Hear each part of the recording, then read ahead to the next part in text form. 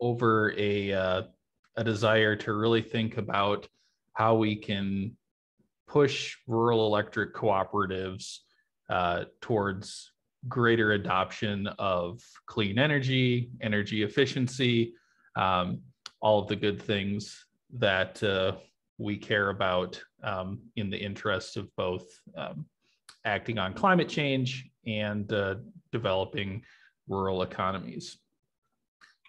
So the coalition is made up of 7 groups, and we're organizations that represent and organize rural electric cooperative member owners in the 5 most carbon intensive generation and transmission co-ops in the country. So we have Partnership for Southern Equity from down in Georgia, Appalachian Voices, Kentuckians for the Commonwealth and Mountain Association from the Appalachian region, Renew Missouri, who, as the name suggests, are active in Missouri, the Western Organization of Research Councils or Resource Councils, which is a network of grassroots organizations across 7 states in the Mountain West and the Great Plains. And then CURE, we're a grassroots rural group in Minnesota. And these groups came together kind of around the common work that we do around rural electric cooperatives, and particularly around fostering energy democracy in electric co-ops. So I imagine many of you are pretty familiar with the story, with the history of rural electrification, but I think it's always useful to kind of provide full context for our proposal and where we're going. So 50 years after the first electric grid in the United States, 90% of rural communities and rural farms still weren't electrified. This is because of kind of the problem with rural electrification that's still true today. It's a high cost of investment to put up this infrastructure, a high cost to maintain more infrastructure since you're serving a larger geography, and fewer people to pay for that infrastructure. So that was a big barrier to your investor-owned utilities and private capital mobilizing in rural communities and in farms across the country. However, we then had the New Deal and specifically the Rural Electrification Act of 1936, which made federal capital available to communities to electrify themselves through the cooperative structure.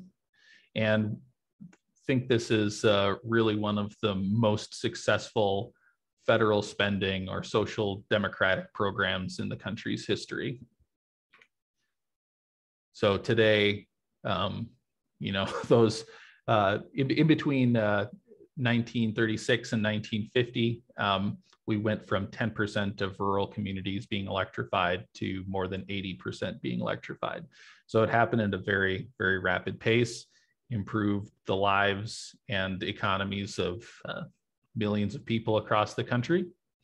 And today, what you see on your map is what the rural electric system looks like today, serving 40 million people, 42 million, to be more precise, across the country.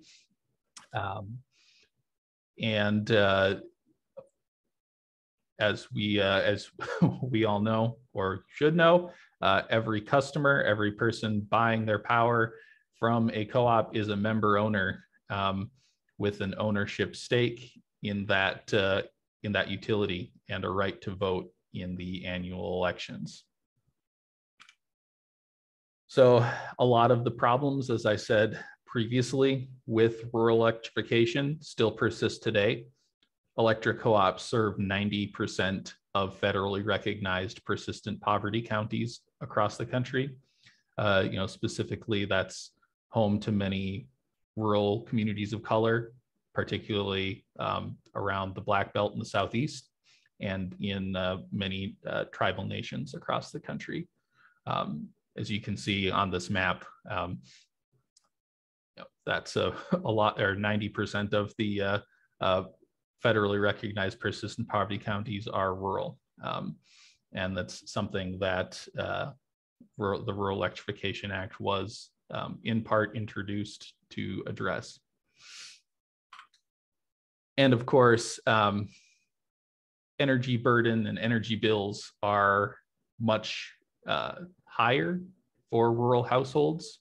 This is just a snapshot of the Southeast. You already have, by and large, because of kind of the historic context that I've already mentioned, electric co-op member owners paying higher rates than their neighbors who live in cities. And we also, I imagine this is a conversation in many parts of Iowa, as it is here in many rural communities across Minnesota. And this is certainly true in other parts of the country, is that the housing stock, whether it's rental or whether it's single family housing, is really poor. And there's a big need for greater energy efficiency in rural housing. So because of that, you have, and because rural electric co-op member owners are generally paying higher rates, and they're also living in less energy efficient homes, energy burden is a much bigger factor in a lot of rural people's lives.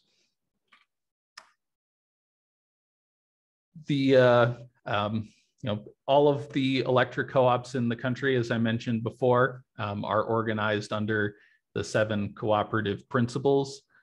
I always want to spend a full hour actually talking about the cooperative movement and the Rochdale principles and its impact on particularly the upper Midwest. I can share just for a moment that the congressperson who wrote the Capper-Volstead Act, which legalized co-ops as a legal entity in the United States, is from just down the road from Cure's office. We like to think, in particular, in rural Minnesota, we have kind of a special tie to the cooperative movement. And so that's kind of what, when we think about in rural Minnesota, our work on making sure that not just electric co-ops are living up to their original mission in improving the lives of rural people across the country, they're also living up to the democratic principles that they were founded upon, driven, of course, by the cooperative movement that has done so much for rural communities across the Midwest. But as I imagine many of you know, a lot of times electric co-ops and their leadership don't always live up to their democratic potential and don't always live up to their mission of improving the lives of rural communities and the communities that own them and that they serve. Generally, you'll have a lot of the membership, a vast majority of the leadership of electric co-ops are old white men, and this is particularly true in those same persistent poverty counties where in the Southeast. So you'll have memberships that are over 90% Black members, and the entire board will be made up of white men. You have a lot of issues across the country that you run into with kind of lack of integrity with elections. There's a lot of horror stories, but it's a big problem that that advocates like the Rural Power Coalition have been considering for quite a long time, Many of the folks that we talk with in the Southeast have been thinking about electric co-op democracy for well over 40 years now. But it's something that is, kind of always front and center in conversations of how do we assure that co-ops are living up to their principles and also delivering on the rural energy transition. But, as I've said, electric co-ops do have this historic mission that has successfully transformed rural communities across the country once before. And when we approach what needs to happen in order for rural communities and the United States to meet the necessity of addressing the climate emergency that, just last week, the IPCC released a new report reminding us of the urgency. We really have a lot of work to do. But the good news is, we have roughly 14 years until 2035 to meet the Biden administration's climate goals. And just as a reminder, in 14 years, rural electric co-ops went from, nothing with 10% of the country of rural communities electrified to 80% of rural communities electrified. So we can do it. Rural electric co-ops have done it before. It's just driving these institutions towards it through community action, through member owner advocacy, and through good federal public policy, which is the priority of the Rural Power Coalition today. So this is there are barriers, of course, to this transition, and it I think really encourages us to be as a coalition, as rural power advocates, to approach this with some sense of urgency. As you can see, this is a graph showing the most carbon intensive utilities in the United States.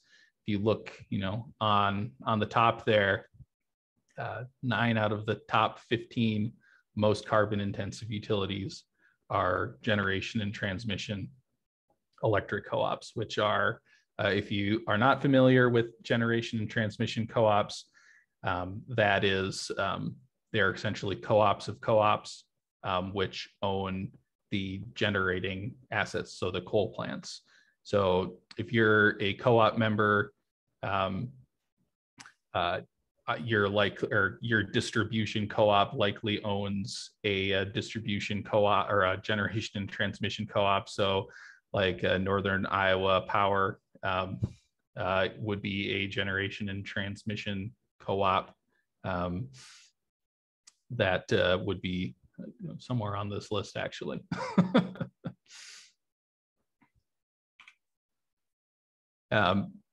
60% of the total power consumed by electric co-ops is coal, which makes electric co-ops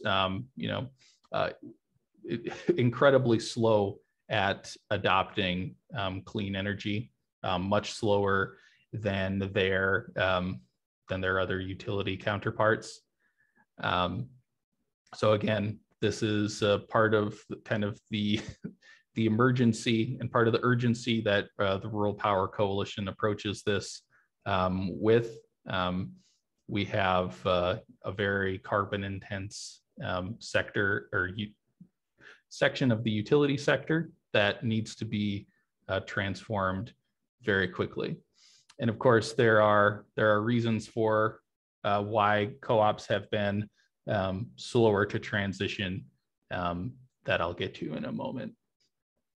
Electric co-ops own a total of 57,000 megawatts of fossil fuel capacity, all of which need to be retired by 2035. So again, it's a monumental task that we need to accomplish here in a rather short period of time. So this is just a screenshot of the National Rural Electric Co-ops Trade Association, talking about how reliant on coal they are, and recognizing some of the barriers that I think both the co-ops and us as advocates kind of have identified as things we need to surpass. So one is the amount of debt that's associated with these coal plants. So when we think about the history of rural electrification and the initial barriers of extending power lines to rural communities, that wouldn't have happened without major federal spending. And in a lot of cases, and if you look at kind of what has been articulated in previous House Agriculture hearings on this topic, in a lot of cases, the debt associated with this infrastructure isn't necessarily intended to ever be paid back. It was just a facilitation mechanism for deploying infrastructure. However, because of that, co-ops don't have other options to finance new investments. So co-ops who, again, already charge higher rates than other utilities and serve 90% of the persistent poverty counties in the United States, have two options essentially to fund new infrastructure. They can either take out more debt, which will raise rates on member owners who, again, are more likely to be living with high energy burden or be living in a persistent poverty county, or they can raise rates, which, again, neither of those are particularly ideal. I would say they are an incredible barrier to the clean energy transition. Co-ops have also not had the same kind of incentives that other utilities have had. So a big driver for new clean energy investment has been the production tax credit and the investment tax credit. Well, co-ops as nonprofit utilities don't have tax appetite that they can write off as part of a tax credit. So those incentives do nothing for them. Now, sure, a co-op can buy power from a third-party vendor, but that really goes against the entire kind of cooperative movement and cooperative project, which is building member equity versus exporting member dollars outside of the organization. So essentially, the barrier to this is the debt. It's tied to the original barrier for rural electrification in the first place. This is a slide that I would generally have my colleague Chris from Mountain Association in Kentucky talk about.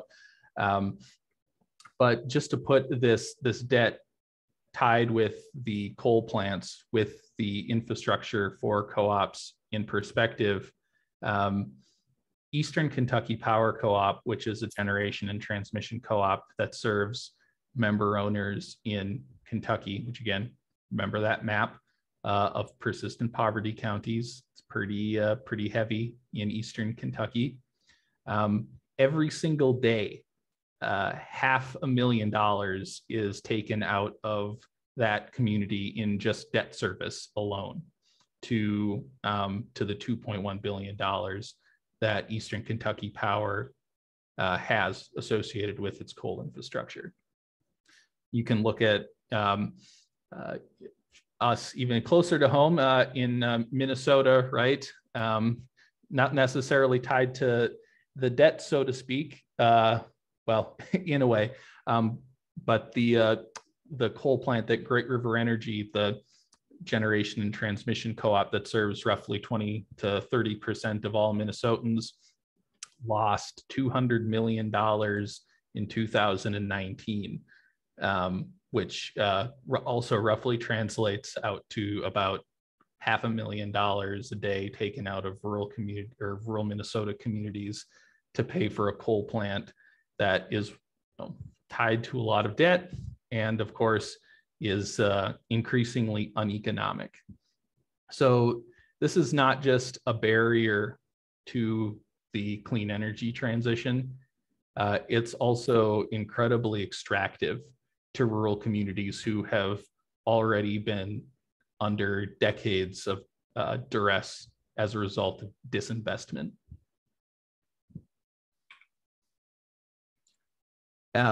This comes from an article covering the work of the Rural Power Coalition earlier this year, which essentially is the National Rural Electric Co-op Association confirming everything I've said here. Just to read it out loud, there's debt out there, billions of dollars to build coal plants, and not just the original debt, but debt to pay for emissions controls. We want to be able to service those debts. Fundamentally, we would want some sort of just and reasonable transition to a zero carbon economy that would deliver affordability and reliability to the communities we serve. So again, a lot of the debt that was out there for rural electrification in the first place, still there. Some of it has even been on the books for the entire time, since it was first taken out. So, what does the Rural Power Coalition want to do about this? So we got together right at the beginning of the pandemic last year, and we, as 7 organizations who have quite a bit of experience in working with electric co-ops, with electric co-op member owners, thought about what would federal policy, what would federal stimulus in response to the COVID-19 pandemic look like, and how could that both meet the immediate needs of member owners, rural people across the country, but also how could we address some of these long-term fundamental problems that are really preventing the rural energy transition. And we came up with this 7-point platform here, which was joined by which was endorsed by roughly 100 organizations from around the country. Some of them rural organizations and rural advocates like Farm Aid and like the National Family Farm Coalition, but also some other other organizations like National Indivisible and People's Action. We're really glad to say that a couple of these have already passed in previous stimulus bills. I think particularly we're glad that there was an increase in the amount of funding to the low-income energy assistance program. We're also really glad that we're in alignment with the electric co-ops in advocating for making direct pay options available for those production tax credits and investment tax credits that co-ops haven't had access to, that I mentioned previously. But I want to talk about the big ask. our proposal for a major investment in the rural electric system that would allow for the retirement of all co-op fossil fuel power and reinvestment in the rural communities that the co-ops serve. I should say, so first of all, why $100 billion? It's a huge number. I'll explain that, and then I'll go into further detail in a moment. But essentially, on the books today, across the country, electric co-ops right now have $100 billion in debt on their books. And that's for a system which, you know, we've already gone over, is incredibly fossil fuel intensive. 60% of the power comes from coal still. It's more expensive, and it is not doing a lot of good things for the communities that they serve.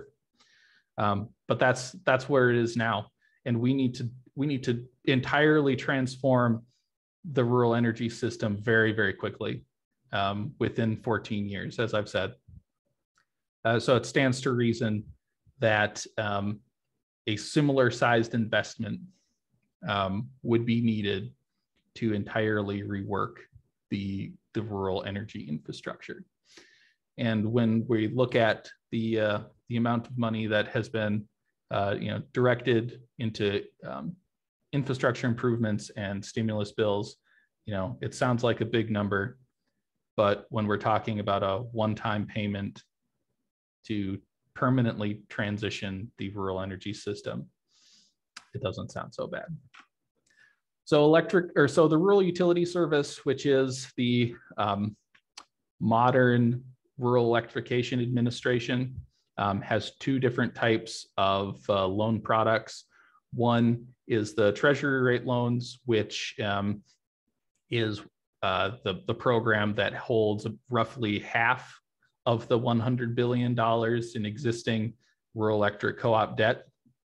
The other 50% is held by co-op banks. So there's CoBank and there's the cooperative,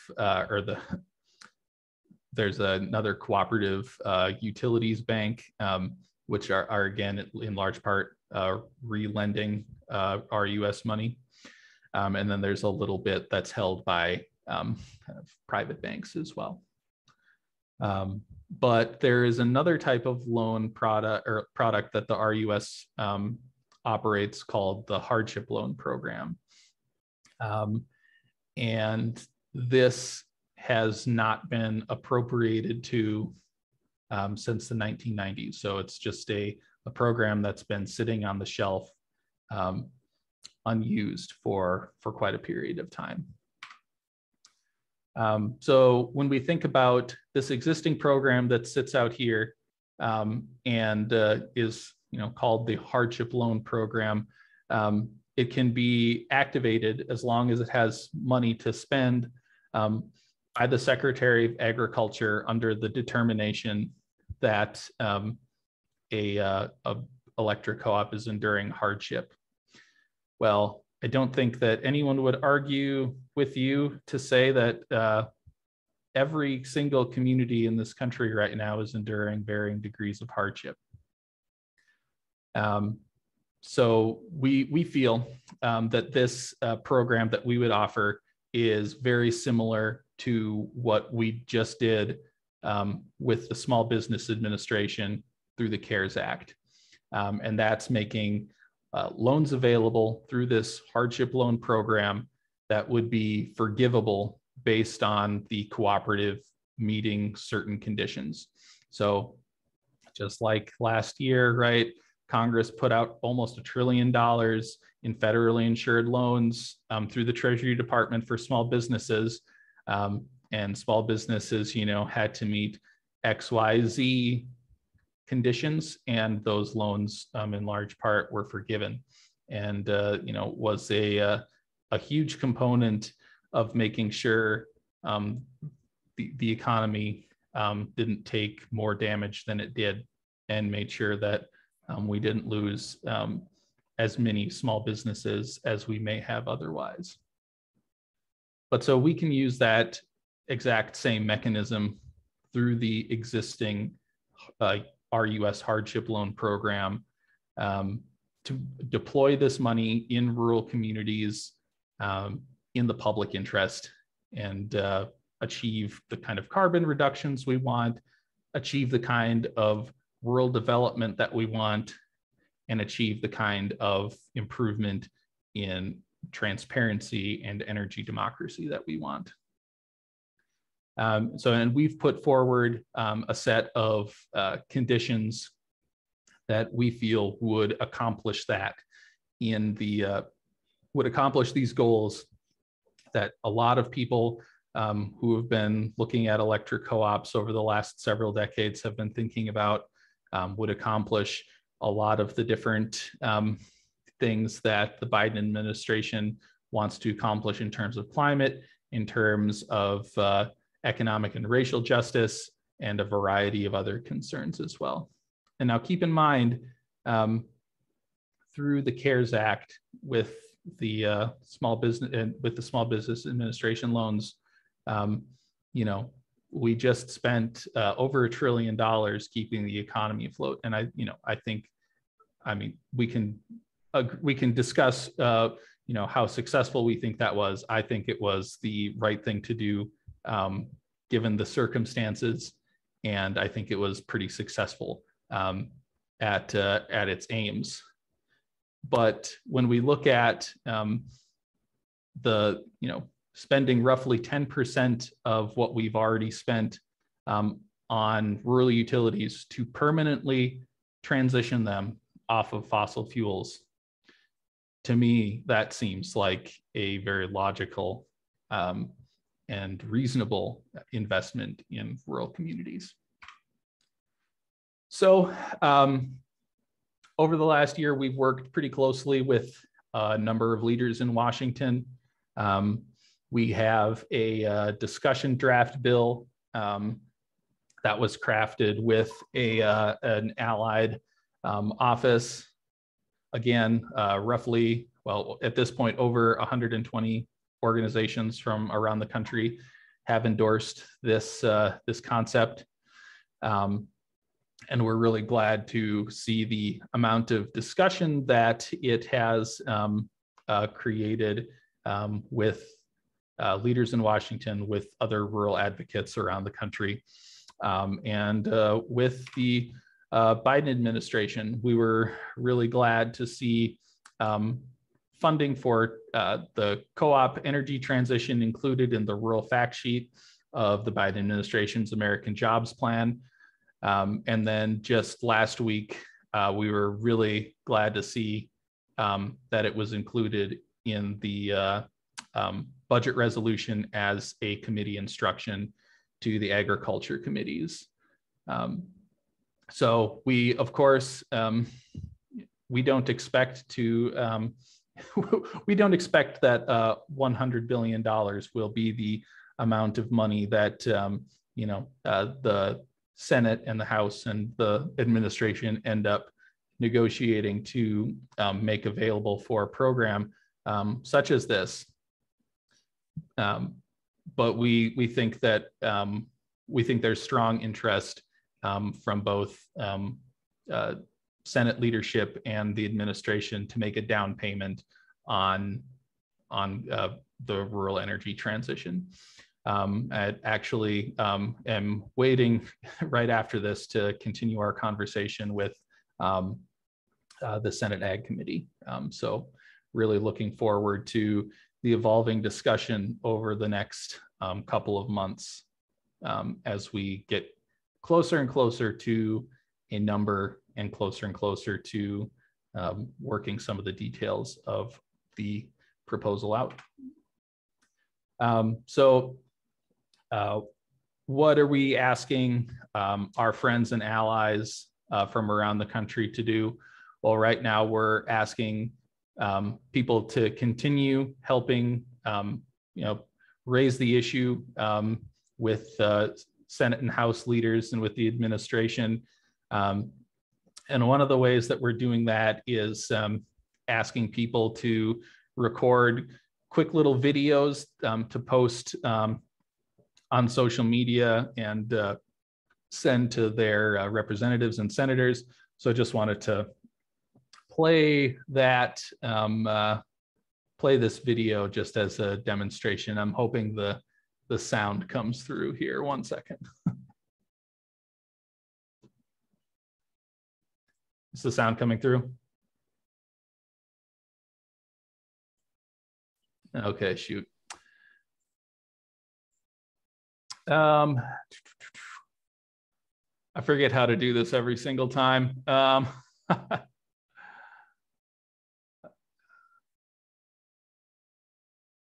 Okay, there we go. How about... Did you know that rural electric cooperatives serve 42 million Americans across 56% of the country's landmass? That includes rural Black and brown communities, indigenous nations, and over 90% of federally recognized persistent poverty counties. For 75 years, they've been a critical piece of infrastructure for the communities they serve. And they're currently under serious pressure. If co-ops and rural communities are not adequately supported by the infrastructure bill, millions of Americans could suffer. And the opportunity to transition to renewable energy could be lost. That's why I'm joining the electric co-op member owners, climate justice organizers, and the Rural Power Coalition to demand that Congress support the rural energy transition by authorizing $100 billion for federally insured hardship loans. Rural Americans have been left out of the clean energy economy for too long. And now is the time to speak up. Find out more at www.ruralpower.us. Did you know that we don't need to play that again. All right. So if you would, I'm going to stop sharing my screen here. But if you're interested in helping us out there with that project in generating some videos, I'm going to share our video toolkit in the chat here with you.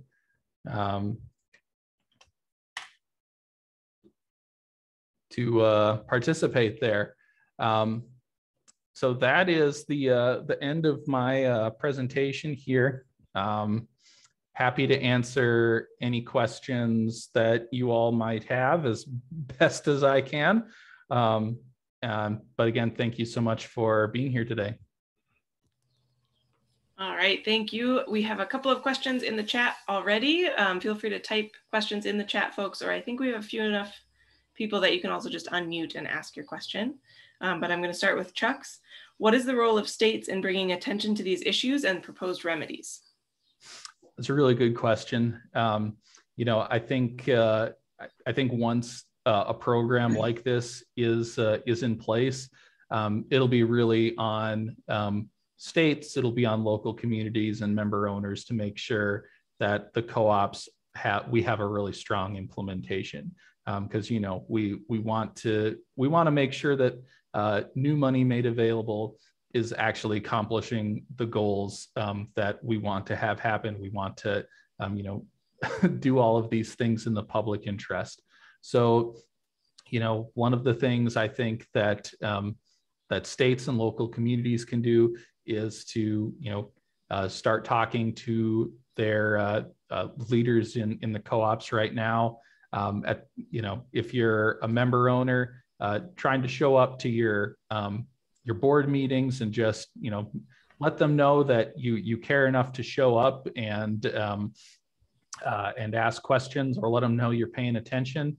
I think states can really do a lot in terms of making sure that the co-ops are responsive to regulators.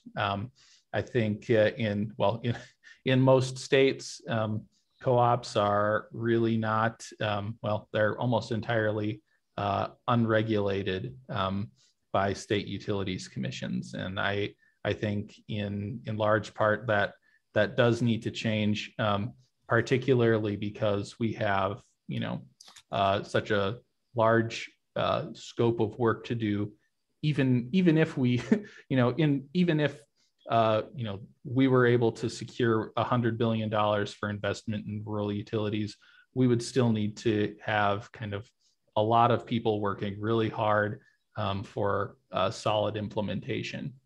So I do think that is really important, is that, member owners and local communities start getting involved in their local co-op and telling their legislators and utility commissioners that, we really need more oversight and making sure that, things are happening in the public interest.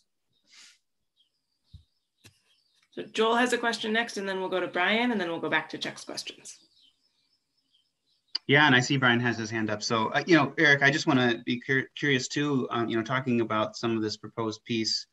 You want to talk just a little bit too about how it could do a good job at rewarding co-ops and GNTs as well, the transmission co-ops who are doing a good job, and how that can start to, some of them are, getting the ball rolling. And of course, it takes some while if you have a lot of inertia behind the plants that you've made investments in. Sure. Yeah, thanks. Well, so one of the, I probably didn't spend enough time kind of elaborating on kind of, other parts of how the proposal works. I wanted to make sure we had enough time for questions, but the idea is to provide this, this amount of money to, achieve these goals, and then the loans are forgiven. We essentially, the goal is to, make money available, essentially grants available to co-ops as long as they're doing X, Y, Z in the public interest. So that's, by getting the loans forgiven, that's how we see rewarding them for accomplishing kind of all of the things we need to do in the public interest. Because, when we look at the clean energy payment plan, right? If I don't know how much you all have looked at that yet, but essentially the way that's structured, co-ops are at a major disadvantage to meet that policy because they're starting, a ways behind where their kind of comparable utilities are. So I think, even to get them to a fair playing field with your investor-owned utilities of the world, we need this kind of major investment in electric co-ops, even beyond the kind of the rewards and penalties that are being discussed in the clean energy payment plan. And again, I don't want that to be interpreted as me saying I don't support the clean energy payment plan. I think it absolutely needs to happen, but we need to pay critical attention to where co-ops are right now as we develop that. So I think this, a program like the forgivable hardship loans, where we are making a massive investment available to be essentially written off as soon as goals are accomplished, that is really important. Okay, great. Brian, did you still have a question? Yeah, I did. Good afternoon, everybody. Hi, Erik. Brian Cranbeer from My Energy Cooperative in Rushford and Cresco. Just a couple comments. One, we've certainly followed like the CURE scorecard, and I was pleased to say that we did pretty good when you guys came out with that, and that My Energy is certainly, I think, considerably better than some of the scenarios that you've laid out there. That we're have a pretty diverse board of directors. With we used to have 3 women on the board, now we have just 2 because one moved to town.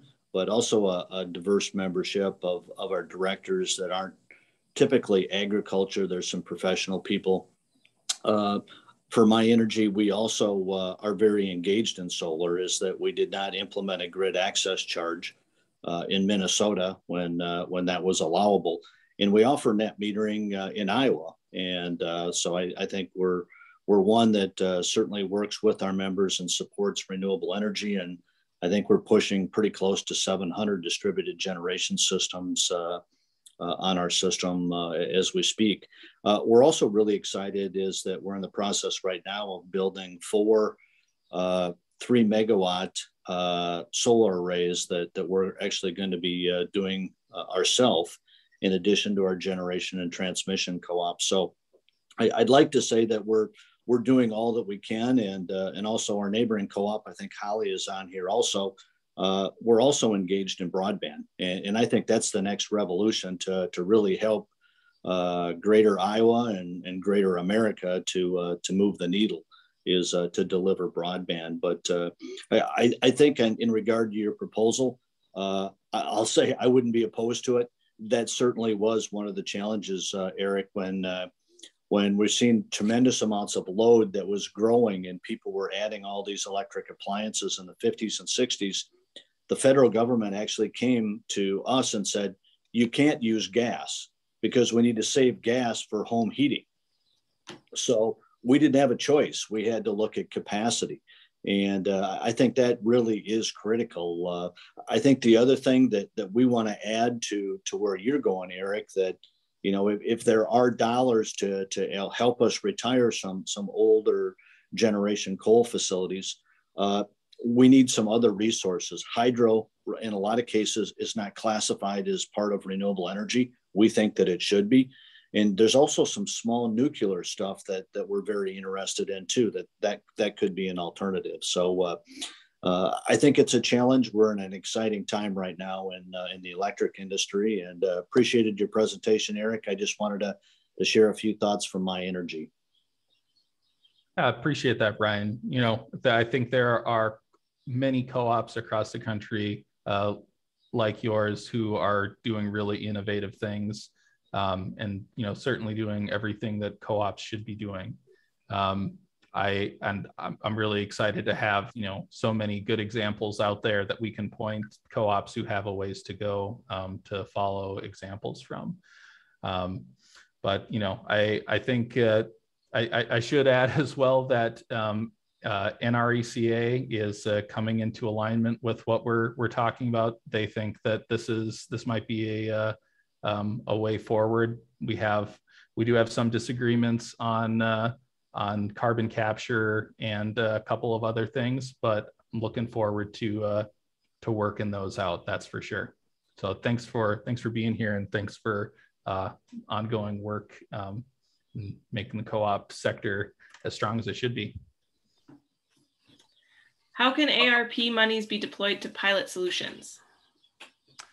Oh, that's a good question, and I'm not certain that I have a really solid answer for that. Sorry about that. That's okay. Are you working with the climate caucuses within the Minnesota legislature? We do have, conversations with them, what we'd like to see moving forward. I think recently they've been pretty concerned about the direction that Great River Energy has gone on with Coal Creek. I know that many of them have made that publicly known, but so, you know, certainly appreciate working with legislators, whatever place they're at, as long as they have their attention on co-op issues and rural issues. But there's certainly folks we speak with on occasion. Thank you. All right, we got time for a couple more questions. Anyone else? Well, Heidi, I'll chime in to say, well, people are maybe thinking of some to text or to say to us on the phone. But our speaker next month, as you mentioned at the beginning of the hour, will be Holly McCormick from LFB Clayton REC. And so it'll be great to hear what kind of things they're working on the local side of things as well. And maybe we'll get Brian to come back in a couple months and tell us, especially about those exciting solar that's going to be installed near the local substations, especially in some Minnesota counties. So, hi Joel, this is Holly, and I can't get my video to work. But yeah, I'm looking forward to visiting. And I just do have a quick comment. I agree with everything Brian says. And I feel like us co-ops, we really know that this is the direction that our nation needs to move. However, we are always very concerned with reliability for our members too. You know, we have to have a plan that, you know, continues to give us reliability. I look at what happened in Texas, and, you know, that's really a scary thing with some of these extreme weather patterns, and make sure that, you know, you can keep the power on and have the appropriate infrastructure when you do increase your renewables, so that you can transport it where it needs to go. And obviously, I think most people are aware that our grid needs some major modernizations too. So that's just another concern I have that's constantly top of mind when I know that we're looking at adding more and more renewables, which is the right thing to do. But I just don't want people to lose sight of the fact that we have to be able to also transport these renewables to population centers as well as sparsely populated areas. Certainly, you know, transmission and a modernized grid is absolutely critical for, you know, the success of the rural energy transition. And I guess I haven't shared the full text of our draft bill just because it hasn't been introduced yet. But I just want to assure you, Holly, that that is addressed pretty extensively.